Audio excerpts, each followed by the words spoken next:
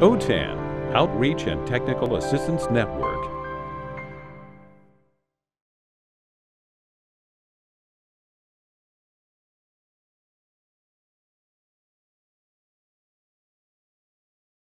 Welcome.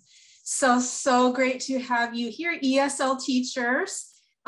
This is really about ESL, but if you teach ABE, this will pertain to you as well.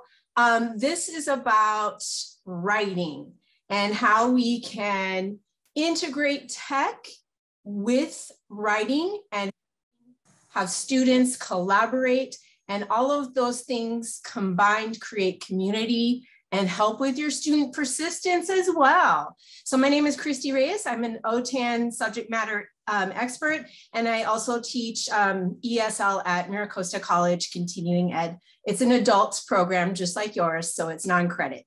And so this is an overview of what we're going to be doing today. I have found that collaborative writing really helps those students who say, I can't write, because when they see that their classmates can fuel them on and help them, then they can become more independent. So through images and videos, we can integrate technology and we can have students do the vocabulary and grammar that we're teaching. Instead of the boring old worksheets, they can be creative, working together and have fun and use language that we're teaching them in new and interesting ways. So I'm going to show you lots of different activities. Slides that you're going to see are available. I'll share this, the URL. So our agenda, I feel that, you know, anything we do needs to be research-based, grounded in evidence. So sorry if that's a little boring for you. I won't spend too much time on that, but I want to go over a little bit of the research and standards basis for collaborative writing, because there is strong research behind this. And then I'm going to go over a ton of different writing activities. I always overplan for my classes and my presentations, so I may not get to everything, but when you visit the slides, you can see a wealth of different activities that I may not have to cover, but you can go back and visit, and feel free to email me if you have questions at any time. So some of these activities are to practice and just reinforce the language structures and vocabulary, and to help students connect the spoken grammar or the speaking aspect of the vocabulary that they're learning to written production, but also to kind of check in and get a diagnostic, maybe the formative assessment to see if what we're teaching is really sinking in. And then I love to have students do error correction collaboratively. So for the grammar that I'm sure you've seen this when you're teaching grammar, they know how to correct their own grammar mistakes. So how can we do that? And then about the writing process, I find that students give them a little bit of alone time for the introverts, but then together, they can generate so many ideas for a writing prompt. So it's really great for pre-writing activities. And then I like to have students in the beginning parts of my classes, before they start writing more independently, collaboratively work on summaries, descriptions, and narratives. So all of these activities that I'm going to show you, I've done face-to-face in the classroom, remotely in Zoom, and even sometimes I've had them do on the learning management system, at a distance, not even in sync. So people contributing at different times to something, maybe in Canvas. So my goal is that you'll walk away with at least one new activity that you can try in your class to have students work collaboratively on their writing. So the research says that we really need to teach writing as a process. One time many years ago, I saw a teacher in my program. She is long retired, but she had students sitting at the computer typing the first draft of their paragraph. They had not done any pre-writing, any idea generation, and they were just sitting there staring at a blank screen. Well, we need to teach and build in those scaffolds, because our students, if they walk away from our classes with anything, they need to walk away with how to approach a writing task, how to think of their ideas, list their ideas, All of those strategies, okay? So no one, not you, not me, not experienced writers, sits down at a computer and just starts typing away, right? So we might do that, but then we arrange and we walk away and we talk to someone. So that will serve our students better. Also, the research shows that yes, grammar is important. It is important to help our students be accurate, but we should focus first on the content, the expression, the meaning, and later on the accuracy. Because if we go in with red pens and start marking every error, that is very demotivating. So the lower order concerns, as they're called, come later. And then finally, when we are teaching grammar, make sure that we teach it within a context. So when I'm teaching a certain unit, if I'm teaching this coming week, I'm going to be teaching about favorite places. And students are going to be writing a paragraph about their favorite place. And with that, they're going to be using passive. So you have to draw it out of the context. I'm not going to teach grammar in isolation. It has to come along with the reading, the theme, the writing that they will be producing. So, you know, there are benefits also of having students write together because, as I said in the beginning, they can help each other generate better ideas. So can you answer in the chat? You saw back there the stages of the writing process: pre-writing or generating ideas, writing the first draft, getting feedback from you or their peers first on the content, then revising the content, then getting feedbacks on mechanics, those lower order concerns like grammar, punctuation, all of that. Then editing, so fixing the mistakes. And then finally publishing.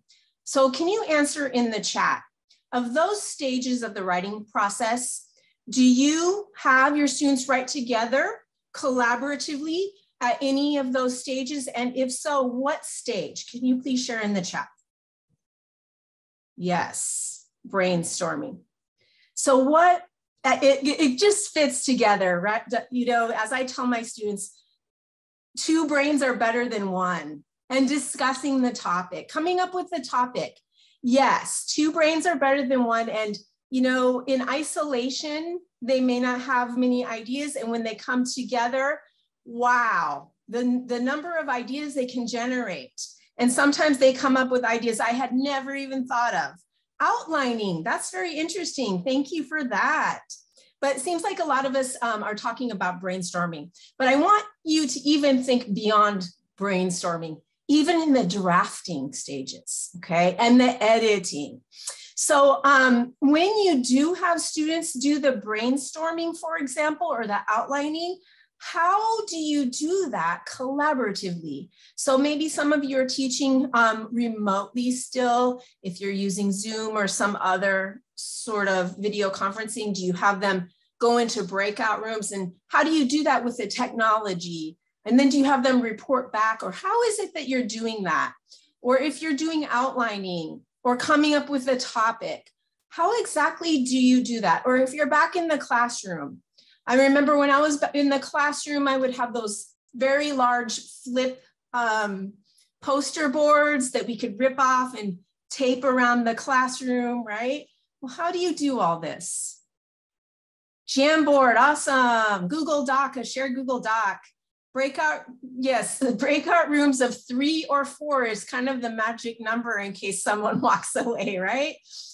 Students draft first and then share their work in a breakout room and partner, peer review, seeing how someone else approached the same writing assignment is so valuable, isn't it? Reenactment of the discussion, wonderful. And finally, you mentioned a couple tech tools, Google Docs. Oh, Prometheum, is that kind of like a learning management system? So you mentioned Google Docs, you mentioned Jamboard. Any other tech tools that you use for collaborative writing assignments that you can think of? Padlet, thank you, Paulina, yes.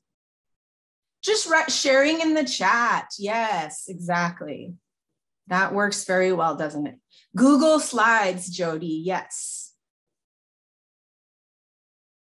Okay, so you may not learn a whole lot of new tech tools, but you're hopefully going to see some new activities, okay?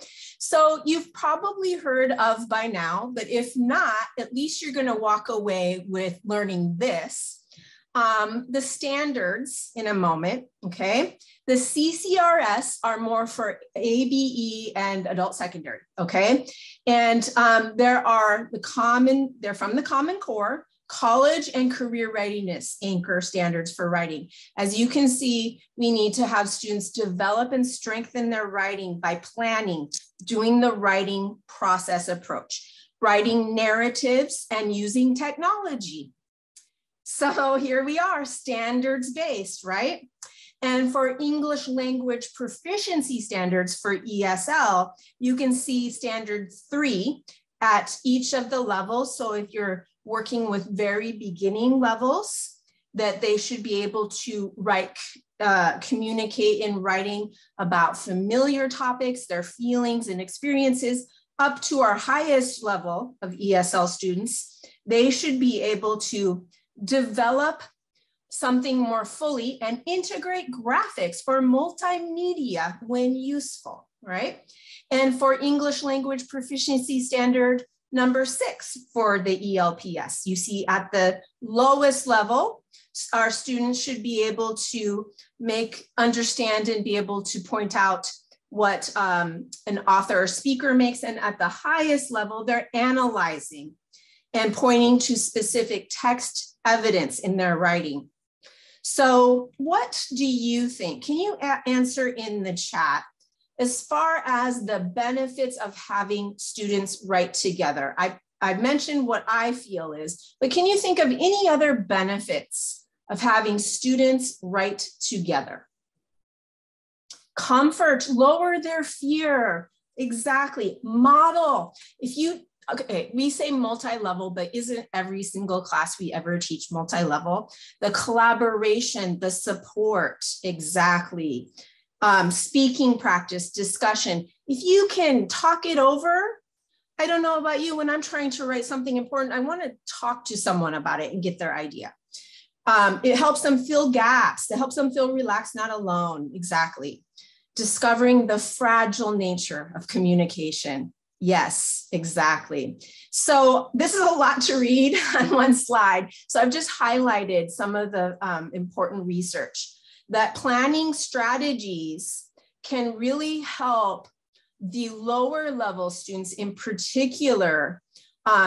When they're working with the higher level students, the modeling that you mentioned, they can see how the other higher level students approach it, and it kind of helps bring them up. So you take some of the teaching responsibility, I won't call it responsibility, but some of the work off of you, and then it results in higher quality products. And there's a positive correlation when students are working together in collaborative writing, not only to their writing skills, but it transfers over into their reading and their fluency. You mentioned comfort, deeper thinking, construction of new knowledge, all of that. And it's active learning. I don't know, when my students are just sitting writing individually, I get really bored. I kind of prefer that they don't do that during class time when we were in person, right? There's nothing for me to do. So I love this quote from Anne Rimes. She writes a lot about and does research in the field of teaching of writing. And this I just love. This just made me really think about how I should do more collaborative writing activities with my students. Writing does not need to be heads down like that in silent classroom, because why not have students talk more about their writing? So it's something that I've been working on, having students read each other's writing, talk about what they're going to write about, talk about what they wrote about, and throw ideas off of each other and see how they can improve on their writing. So we're going to look at some different activities. The first types of activities are for just practicing and reinforcing the grammar, vocabulary that we're teaching them into their writing. So this first activity, some of you know Jamboard. If you do not know Jamboard, can you type no in the chat? It's part of Google Suite. So if you have Gmail, if you use Google Slides, if you use Google Docs, you have Jamboard. You already have it, you just didn't know you have it. It's really simple. It's kind of like Padlet, but a bit different. So what it looks like is, it looks like this, okay? And you can put images, and what you will see on the side, it's kind of small in this image, so I blew it up, is a toolbar like this. And there are different tools. You can draw with a pen, you can erase if you've drawn with a pen, you can select to make something larger. And most of the time, what I have students use is the sticky note. And that's what you're going to use in a moment. This is where you can add images, you can draw shapes, you can add a text box. And this is just for highlighting, like, look at this, wow, that's it, okay? So when you get these slides and you want to just practice a bit, you can try it with this link. We're going to try it together in a moment in groups, okay? So I teach ESL, and how many of you use EL Civics in your classes? You assess and you're teaching ESL and you use the EL Civics assessments. A lot of you? Okay, so most of the WIOA ESL programs do use EL Civics, or a little more dinero. Right? It's a little bit hard to do with remote instruction, but I'm sure you found your way. Well, there's one unit that our program uses, and I've been using it quite a bit recently because this is a really big topic. Discrimination and harassment is the topic of this in workplace environment. And so it's got a few different tasks. The tasks are that students report orally an invented act of discrimination or harassment. They fill out a report, and there's another task that totally slips my mind. But I wanted to build it out into a bigger lesson with grammar included. And this show has been around since I think the early 2000s. I don't know if it's on TV anymore, but the YouTube channel is there. Have you heard of this one before? What Would You Do? It's a show by this man, Quinones. I forgot his first name, of course. And it's really got a lot of different situations ripped from the headlines. And so I wanted to show my students some different scenarios. But of course, before all of this, we had some really honest discussions about how our world is these days and how it looks like there's a lot of racism, discrimination, and ugly acts, let's just face it. And so I wanted to give them some grammar, and they're there, they want the grammar. So the grammar that really seemed to fit with this is unreal conditional, because what would you do? So I found some different videos from What Would You Do that fit with this workplace environment rights unit. And I'm going to show you one of the videos. Okay, and hopefully our streaming will be fine. So this is one of the videos. I'm not going to show the whole entire video. So if you're unfamiliar with this TV show, it is based on real situations, but the people are actors. The people are reenacting a situation, and there's a hidden camera, and they are filming the reactions of people watching the situations. And here it should be coming. It was all queued up nicely, but here it comes in just a moment.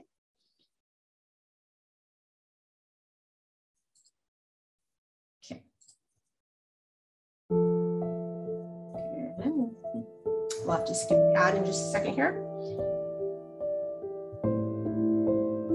Okay, here we go.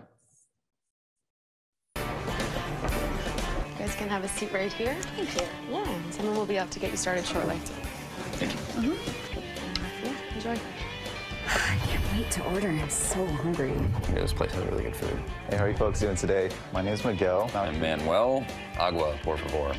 Excuse me, it's Miguel, and I'll be your waiter today.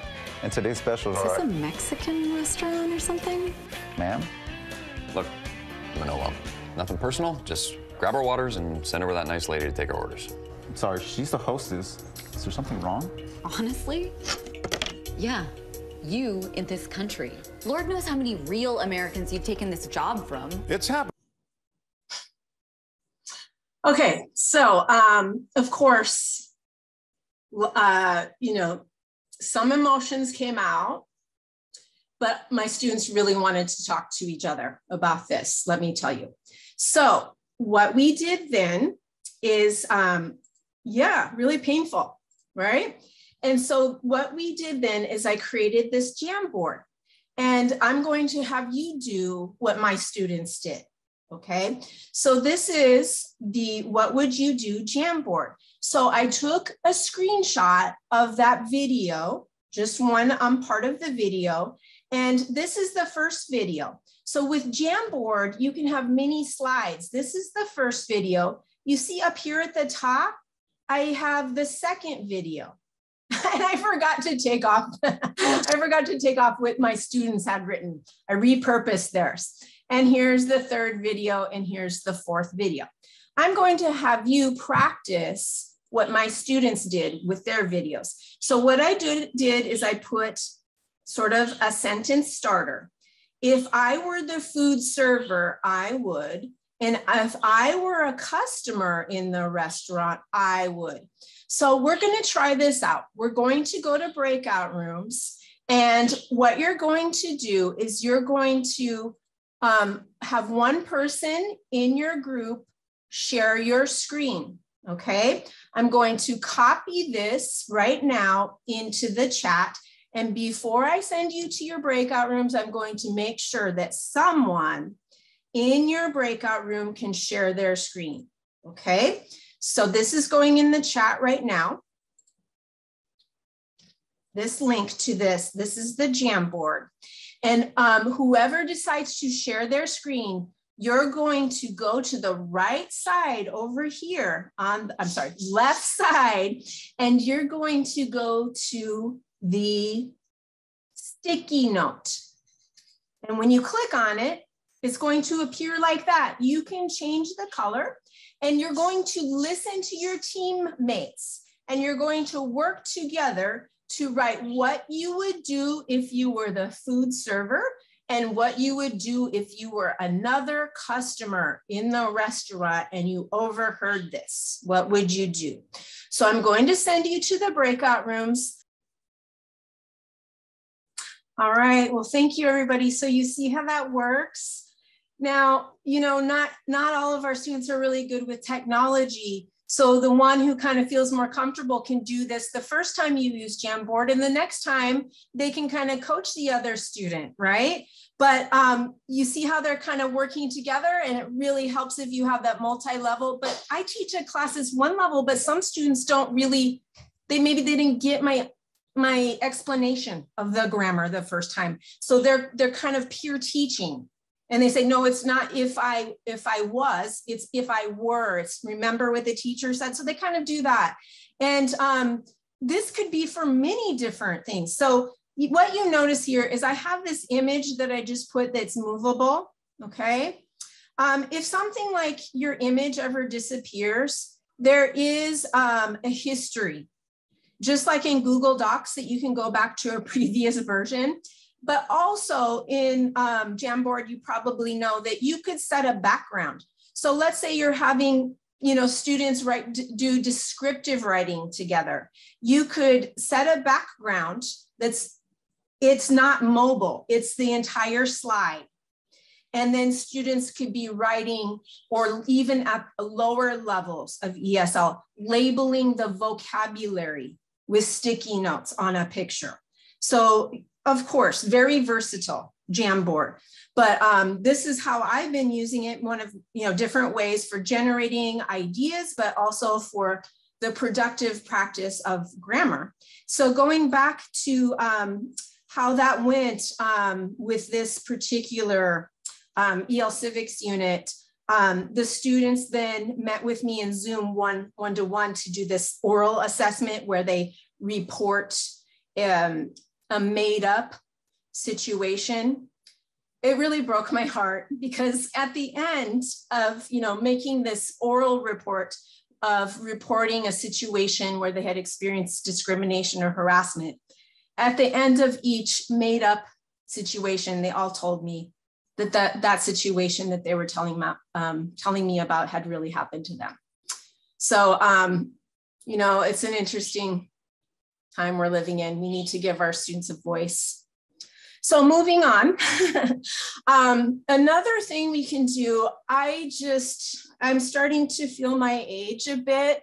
In my daughter's class, she has, at the community college, she has a millennial instructor, and he uses memes. He says, okay, students, get on your phone and text me a meme of how you're feeling about the class right now. And I thought, I need to get with the 21st century, I guess. So we can have students do things with memes. There is something called, it's down here in the bottom right, imgflip.com. So let's just say you're teaching some vocabulary. In this case, my situation was I was teaching vocabulary, but it could be grammar. And you want them to work together, maybe in Zoom or in a computer lab or on their phone in the classroom together, and come up with a meme, a sentence, and a definition to show that they understand, in this case, the vocabulary, or to use the grammar structure in a novel way. So memes are now. So maybe we should do more with that. And that's how we could do that. This is something that I do a lot. This could be any vocabulary at all. But for my students, besides the vocabulary that we were working on from the readings that we did in class, I wanted them to learn some idioms. So every week they would watch some YouTube videos from a channel, and I have the playlist here if you want to see what that channel is. And they would take notes on what that idiom meant with example and the etymology, where this idiom came from. And then they would have conversation in Zoom breakout rooms with questions I gave them to use the idioms, and they would do the discussion board on Canvas, using some writing, using the idioms. So this could be any vocabulary, but then they also would then take a quiz. Well, when we got to the end of the term, we had all these new idioms that they had learned. And instead of giving them a traditional test, I decided to have students make the test. So in the last evening of class, we were in Zoom in breakout rooms, and I created a shared Google slideshow. I won't read you the instructions. You can return to this later. And I said, okay, here's what I'm going to do. I'm going to share you this blank, Google shared slideshow to your breakout rooms. You're going to go there and you're going to wait for me. You're going to just have some small talk, and you're going to wait for me to come to your room. And everybody's going to have your group number, and you're going to type in your name. I'm going to visit your room, and I'm going to tell your group 3 idioms. Do not write the idioms on your slide. You write a clue, a dialogue, a picture, so you can see it could be for any vocabulary. And then when everybody's finished, we're going to come back together and have our test. So this was our test. This is, first of all, my sample. So what do you think this idiom is? I can't believe this storm. Yes, it's raining cats and dogs. Yes, very good. It's raining cats and dogs. So that was my sample. So see if you can get these other ones. It's not hard. It's a piece of cake. Yes. So you see, idioms are hard, but they were able to think of an image. They had really learned these idioms. How about this one? Please don't give up.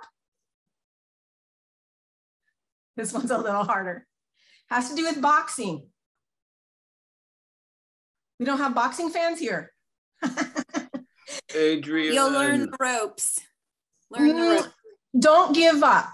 When the coach wants you to stop the match. Never heard of that one. Don't throw the towel in the ring. Don't throw in the towel. Yes. Okay. This one's easier. I haven't seen you for a long time, but we meet each other again. What a small world. Yes. So you see, they came up with really great examples. And that one even threw you all off, right? This is really advanced. I was so proud of them that they really remembered, because sometimes we teach vocabulary, or in this case, an idiom, and we just go too fast. But I kept repeating every week, and here was the test. And they all got all of them so fast. We finished the test like in a matter of minutes, but it was really fun. And so you could do this with any vocabulary. Low ESL, it could be a picture. Higher level, ABE, higher level ESL, you could even, with very abstract words. That would be a challenge, but a good challenge for them, right? To try to think of an image, or try to think of some sort of dialogue or a sentence, not the exact definition, but some context where someone may use that word for the others to try to understand what that word is. Christy, a question. You made up the test. You made up the test. They didn't, right? They wrote all of this. Oh, they wrote the A and B and got the picture? Yep.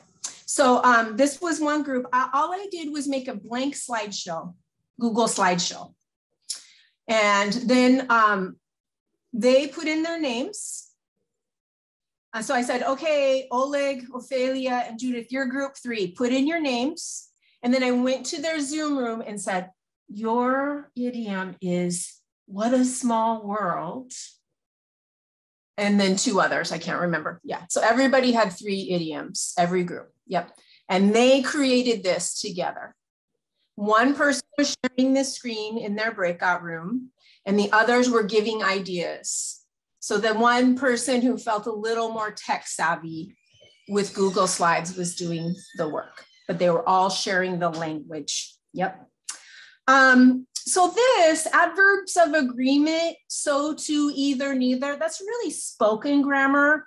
And, when you have a large class, to have everybody in Zoom or in the classroom give their oral presentation takes up a lot of class time. Although I love it, I just want to see really quick that they can use this. And it's really hard. When even if I'm going from Zoom room to Zoom room or walking around the classroom, to hear everyone. So what I wanted to do for this spoken grammar is to see the students could do it, and for them to help each other and correct each other as well. So it's not really written grammar, but I wanted them to use it by interviewing each other and coming up with how they could construct that. So what students did, they were paired up and they had a set of questions, which you can get from this link right here. And they tried to find their similarities and differences and made a Google slideshow or PowerPoint. And so these 2 young ladies, they created this, they put in their images, and these were their sentences. I won't read them, but they put in the images. And after they created their sentences, they showed me that they could use the words so, to, either, and neither. And so how I'm still teaching remotely. So I have, one class, I have 25 students still. And so I feel a little bit bad. I do have students make presentations, Google slideshows, PowerPoints, and so forth, but it's just, there's not enough time to hear everyone. So I don't know how you've been handling it, but what I've been doing is dividing the whole class into 2 Zoom breakout rooms, and they kind of half and half do their presentations, because it's such a valuable, important thing, especially for ESL students, to find their voice and to speak in front of an audience, even if it's not an audience that's face-to-face, but it does take up a lot of class time. So moving on to activities that we can use at the pre-writing stage. You said that you all do this really fantastically. So I don't think that I'm, teaching you probably anything really new here. But Padlet is really useful. You said that you use Google Docs, and I think there was one other tool, Jamboard, for that. And I like to really use Padlet Shelf, because I teach an advanced class, and I'm trying to get a little bit away, although I still love the personal narrative for writing, to more of the academic writing, the opinion piece, because that's what they're going to do in some of the high school classes, but definitely in college. They need to take I out of the picture, out of their writing, and give an opinion with evidence. So we did a whole unit about fast food and nutrition. And we talked about how many things that are bad for us have warning labels. And we learned how fast food, it's even causing depression for teenagers who eat fast food too much. It's like an addiction. So the prompt was, does fast food need to have warning labels? So in Padlet, there's something called the shelf, and it lines up posts in rows going down, columns, I guess, instead of rows. And so this is what we did. I divided them into groups, and group one, they were putting reasons why yes and reasons why no. So even if they have formed their opinion to this question, their answer, they had to think of both sides. So this is what we're going to do. We're going to go back to your same breakout rooms, because now I know that someone in your breakout room can share their screen. And we're going to answer this question. What you're going to see is a Padlet that looks like this. And this is your question. How have the past 2 years affected your teaching and your students in positive and negative ways? So let me get this open. So let me go back to the breakout rooms, and I'm going to share this in the chat. And let me explain how you do this. So this is going to be in the chat, this new link. And we'll have the same people. Is everybody still here who was sharing originally and in the breakout room? So I'm going to send you to the same breakout room. So group one, you are Elizabeth, Jan, Lois, and Mary. Whoever is sharing your screen, we're going to do this really fast. I want you to think of maybe just one positive. So you click right here on the plus under positive, and what's going to pop up, it will probably be in the bottom right. And you can type right here, and the subject line is fine. So you just type something like that and publish. And you know also that with Padlet, you have all these options for linking to things on the web, to putting in an image and a GIF. So that's what these icons are for. But we'll just do it text-based unless you want to answer just with an image. That would be acceptable for me. So let's try for one positive and one negative for each. So group one, that's Elizabeth, Jan, Lois, and Mary. This is your positive, this is your negative. Group two, Christina, Karen, Lisa, Paulina, and Sophia, this is your positive and negative, okay? Group three, Linda, Archana, Christine, Elaine, and Lars, you are group three, positive and negative. And group four, Andriana, Ellen, Jody, Kay Valle, and Lane, group four. And group five, if your screen is big like mine, you might have to go to the bottom and scroll over like that. And here's your positive and your negative. So we're going to do this super fast. After you type in, you click on publish like that. You can also delete like that, okay? So I think a lot of you have used Padlet. The link is in the chat. If you are your screen sharer for your group, please click on the link in the chat now. If you want to, Karen, if you want to type for your group, you're welcome to, but I do want you to join your group, and we're working on collaborative. So talk together with your group and share your ideas. Here we go. Please join your room. We're going to do this really fast in about 3 minutes. I'm sorry, but I have a lot to share. So let's go ahead and join your room now.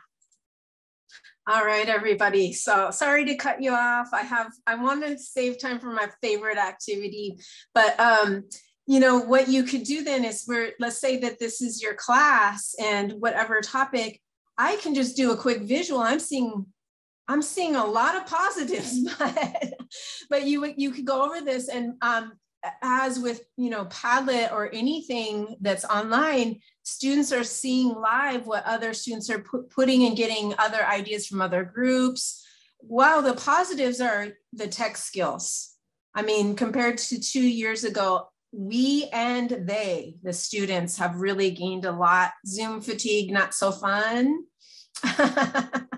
No more parties, but no commute and less stress. So many positives and negatives. So students could then, you know, so yes, use this for an in-person class as well. Our students have phones. The last time that, I mean, you could go to your administrator if you do not yourself have access. New students do this tech survey. And the last time that I saw the data when it was part of the OTAN tech plan was, I think in 2017, 18, and 90% of the students who were taking that had cell phones. So I think it's saturated. I think all of our students have phones. So in person, they could be huddled around, or if you have Chromebooks or something like that. But, you know, when they're talking together, kind of like you know, we've got multi-levels of language, we've got multi-levels of technology, so they can be teaching each other both the language and the technology at the same time. That's the benefit, I really think.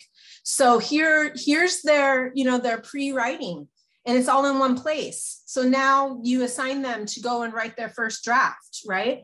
It's all in one place. It's not on the board in the classroom. It's online, they can take it home and look at it. So moving on, I just love Padlet. It's one of my favorites. You know, though, however, with a free account, you only get 3 Padlets. Well, I just use different accounts, or I will delete that one probably in a couple months and reuse it, repurpose it. But I have like many different Gmails that I use for having different accounts. So I've also used, of course, Google Docs for brainstorming. I won't show this one, but you're welcome to look at this. This was more about, you know, the topic of social networking and whether or not that's a positive in society. So students listed pros and cons of that. And they came up with things I had never thought of. And so again, all of the idea generation was in one spot for them. And so they could see what other students had thought of in other groups when they went to write their own paragraph or essay. So I love summary writing. Is so important for students to take something that they've read or heard and encapsulate it in their own words. And so for ESL, I like to have students listen to me tell a story and then have them write it in their own words. It's a great diagnostic for me to see how their grammar is. And so I like to do this early, but then I like to have them work on it together because they can really help each other clear up a lot of doubts about past tense, for example. So what I do is, you know, it can be any short narrative. And you create a slideshow with some images and you have them listen.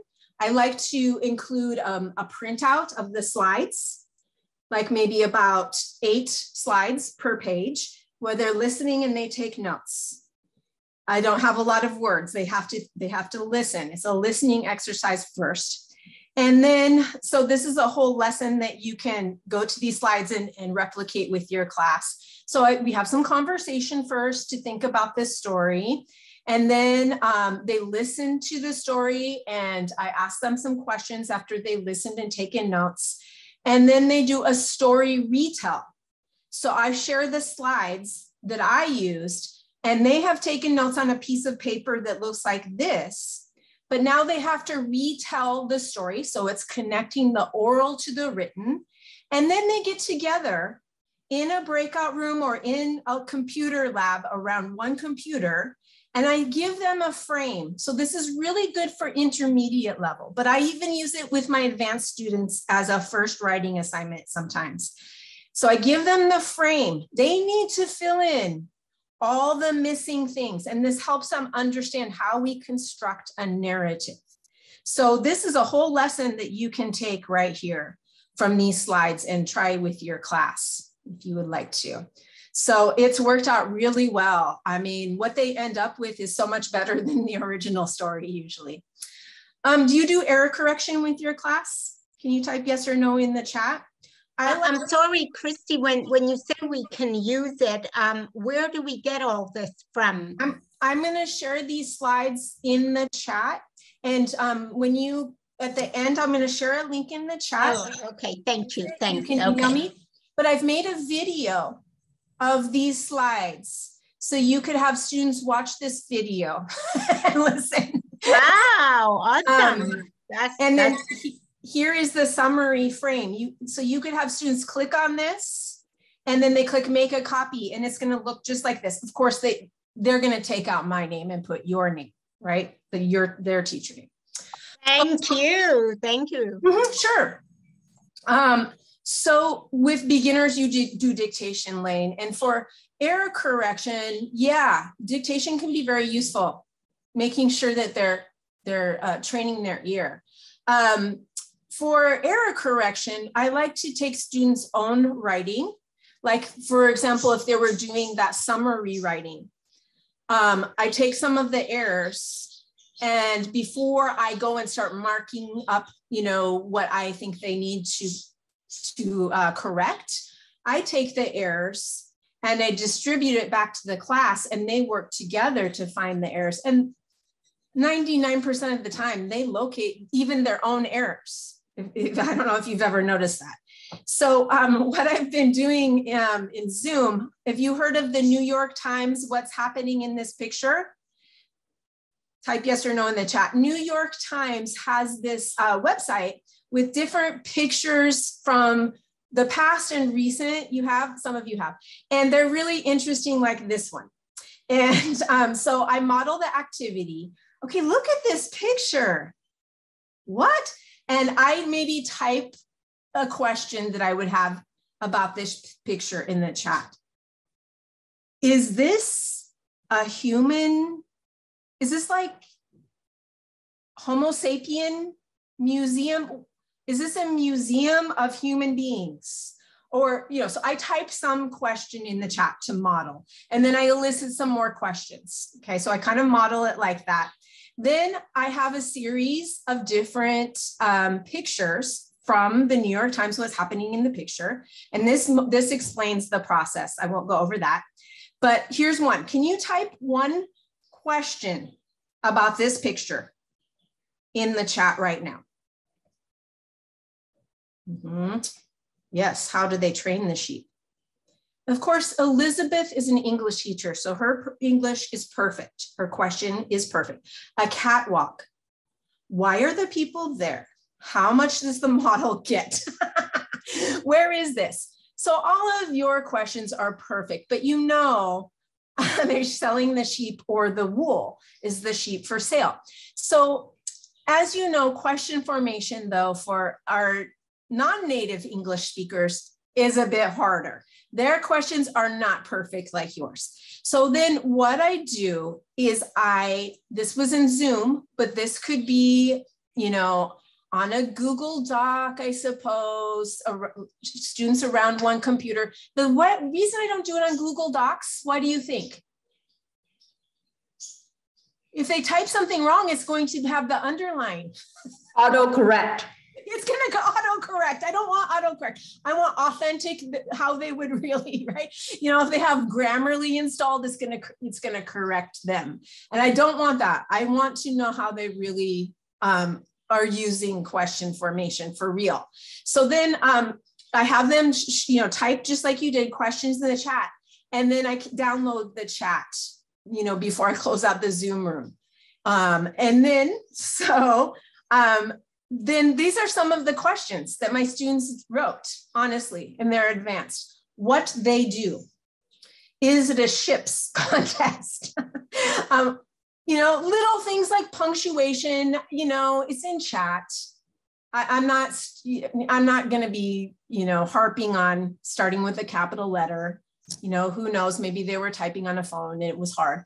But what kind of event is, that's a common error for a lot of our, tend to be Romance language speakers, is a animal contest, right? So I type it out like this on a slide, or better to maybe put it on a photo, like to hand write it, or to put it like this. And I did the spell check and I said, everything is fine. And then I projected it to their breakout rooms and they had to talk and discuss what the error was. So that's a way. Ship, sheep, gotta love it, right? These. And then the pictures, because then they're really curious, what really is this picture about?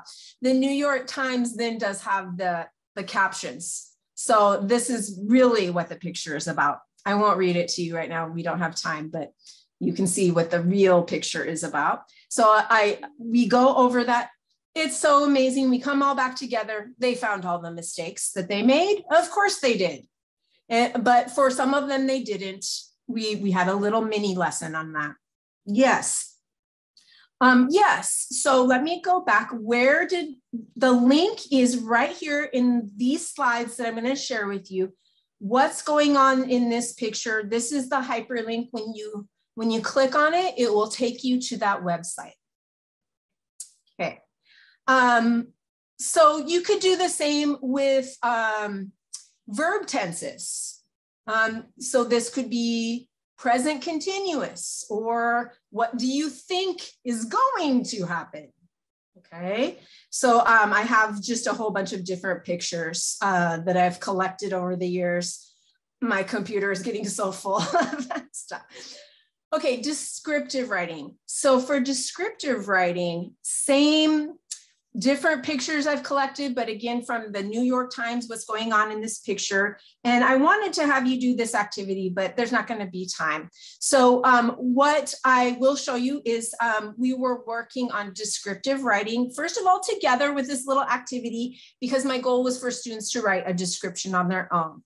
But we went over what are adjectives, in a different class, not this particular one, adverbs too. And so I made a shared Google slideshow, and each group had 2 slides, one with a picture and a blank slide. And every group had a different picture. This was group 4. They had this particular picture, and they had to work together in their breakout rooms to write a paragraph or so with as many adjectives as they could. So this was the winning team. They wrote, there are many happy people in the tiny village somewhere in South America. The beautiful, excited bride wearing a long, multi-layered pink dress is on the antique pinkish convertible car on a sunny day. The bride is marching on the dusty road with a pink and red balloon. I don't think that one of those students alone could have constructed such a beautiful descriptive short paragraph. They worked together and they were the winning team because they had the most adjectives. So what I have here, we don't have time to do this. Christy, can I ask a question? There were no errors in their writing? Was it all? Well, here's the beautiful thing. While they're working in their breakout rooms, if I see something, I can go and say, you said persons. You wrote persons. What's correct there? So I can I can make a little comment. You know how you comment on Google Docs? You can do the same on Google Slides. So either I go in and I kind of give them feedback. So I'm not just sitting here bored while they're working. I kind of go around and give feedback. Yeah. So, but these were, because they were working together, there weren't many errors, honestly. There really weren't. they were correcting and helping each other a lot. And you just don't see as many errors, especially at the higher levels when they're working together. So right here is a slideshow that you can replicate this activity with your class if you like. You would just click on it and make a copy, okay? Narrative. How much time would you give for an activity like this? You know, I'd say about 20 minutes for that. But okay. I have another question. Sure. With any kind of grammar, vocabulary, or topic you're trying to practice with all of these strategies, you know, aren't there always like the weaker or the shyer students that even in a group, or maybe even distracted students, the one with the kids at home, that they will possibly allow others to do all the work and contribute very little? Did you ever find that? Well, yeah, and there's no way I can control that in Zoom whatsoever. So I tell my students at the beginning of my classes, you get out of the class what you put in. And right now we're in a pandemic. And if they have kids at home and they need to walk away, I just have to respect that. I have students coming into Zoom at work. They want to be in the class so badly that they're willing to risk their boss possibly knowing that they're also taking a class. So I'm very forgiving with that. And in my classes, students know the ones who are only able to participate minimally. And that's just the reality of where we are right now. So thank you for that question. Narrative writing. Let me check the time. Okay, so this is really my favorite one. And I don't think we have time to do the full activity. I want to show you the fuller one, but that takes a lot more time. So I'm going to do the reduced one. So this, narrative really would apply to, I love the personal narrative. I don't know if you've ever had students write these personal narratives of stories from their lives. Wow, you really learn a lot about them and connect with them. That's not always what they need to do for college and careers though. But when they're in their jobs, they need to be able to report something that happened in the past. So they need to be able to report using past, obviously, okay? So in this activity, you could use an image. I like to use a video. And so I have lots of different videos. They're on this slideshow that you can see. There's some of them pretty old, but they're my tried and true activities. I'm sure you will have those. An activity that you've used many years that just works so well for you. So what I do with an image or video, I think of what are some of the main words that are really important for this story of this image or this video. I get the word bank, and I provide that word bank to the students, in this case, on a slideshow. Every student has their own, every group has their own slide with the same words. They go to the breakout room, or if we're in person, they have one computer that they're working on, and they're around one computer, and they have their group slide, and they're working together, looking at those words. What is this story? And they're writing the story based on the words that they have, okay? So you can make a copy of slides that I'm going to show you of an activity, a longer activity that would probably take about 30 minutes with advanced students, but we're going to do a shorter one, okay, together. And this will probably be our final activity. Let me check my time. Yeah, I think we'll have time to do this final activity. And let me go right here. I think it's this one. This is my shorter one. Okay. So the way that I introduced this one, I introduced the longer activity with this shorter activity, okay? So let me ask you all, we've been working on this grammar of past and past continuous. What are some good reasons to miss work or school? What are some acceptable reasons to be gone, to be excused from work or school? Oh, I love that, Lane. Great idea. COVID, please don't come. You have, yeah, don't miss work. You're sick. Those are good reasons. Your child is sick. Anything else? You don't have childcare. You can't leave your child alone. Appointments depending on the nature of the appointment, right? And what do you think are some bad excuses? Teachers, I'm sure you've heard it, all of them before. Mine, you know, the one is there's a soccer match. Like, can't you record it? Shopping, hungover, transportation is, you know, sometimes good, sometimes bad. You know, like, couldn't you think of another way? But I'm busy. I'm at the beach. I'm tired. I have company coming for dinner. There's a baseball game. Okay. So I kind of build this out into a bigger lesson, but we're making it short. So this is what you're going to do. I'm going to send you back to your group one last time, and your team is going to find your team slide, okay? And these are the words you need to use. You need to work together on your slide. Whoever is sharing their screen, you're going to listen to your teammates, and you need to write about 3 sentences. What is the story? These are the words: announcer, call friends, golf, loudspeaker, man, name, sick, trouble. What could this story be? Try to add an adjective and adverb, okay? I'm going to give you, let me check my time. I'm going to give you about 8 minutes. If your team finishes early, you can go here, insert, image, and browse the web for some image that goes well with your story, okay? So here's team 1. You're going to put your team members' names there. Team 2, team 3. So you'll need to go over here on the right, left. I have a problem with right and left to find your team's slide. Do you have any questions before I share this in the chat and send you to your breakout rooms? Christy, I have a question. Are we supposed to be using past tense and past continuous? Because that's how you Yes, started. thank you. Thank you. Okay. I forgot to mention that. Yes, we've been studying past and past continuous. Okay.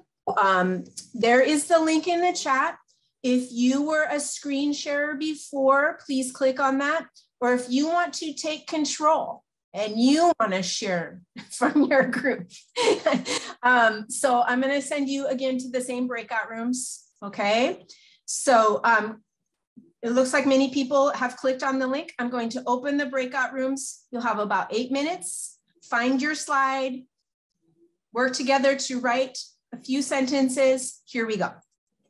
All right, everybody. So I'm sorry if that wasn't enough time. I just wanted to give you a taste of this, put you in the shoes of students to see how this would go. Of course, I wouldn't cut them off in the middle. I would let it go longer. But so now what we would do is look at all of your stories, have a volunteer to read aloud your story, and then we kind of have a contest to see whose story is closest to the actual story. So this is the actual story. Let's see whose is closest. Here it goes. Yeah, sir, this is James Horner. Yeah, James Horner. Actually, I'm doing pretty lousy, sir. I have a sore throat and a headache, and I've been puking my guts out all night long. So I figure I'm not gonna come into work today. Yeah, I'm gonna lay low and try and kick this thing. Horner, force him to the T. Horner, force him to the T. Hello? Everything you need to play.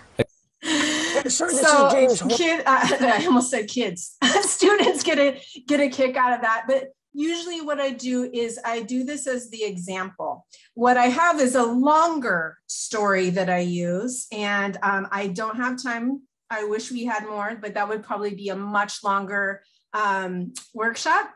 But you can see it here. It's based on a longer video. It's maybe like 4 minutes or so. And it's really cute. And you can use this. I have it right here, that you can use that. And And my students, it was really funny. They worked really hard. And one group came up with a story that was almost identical. And I was thinking, how did they do this? This is what they did. They took the words that I provided and they put the words in Google. And they found a YouTube movie trailer. I don't know this movie. It was back when Hugh Grant was really the it guy, Mickey Blue Eyes. And there is a scene from that movie that is kind of similar, but it's kind of raunchy. There's some bad words, but it was just so hilarious. It was very clever of them, and their story was so good. Here are some other videos that work well with that. Emoji generator is another fun tool that I've used, where students get a set of random emojis that I create or that they create with this tool. And one team writes a simple sentence. The second team gets the same sentence, but they have to build on it. And then the third team gets the second team sentence, and they have to make it even more descriptive and better. So you can see the progression here. Another really great tool for collaborative online writing is Picklets. It can be free write, or with each picture, which changes the group of pictures that change every day, there is a set of words that is provided that students at beginning level could do a drag and drop and write a poem or write a story or write a sentence or even write an essay. So my time is up. I'm going to share in the chat right now the link to these slides, and you may find something there that you can replicate. I hope you have at least one new idea for integrating technology, creating community, and having students write collaboratively with in your classes.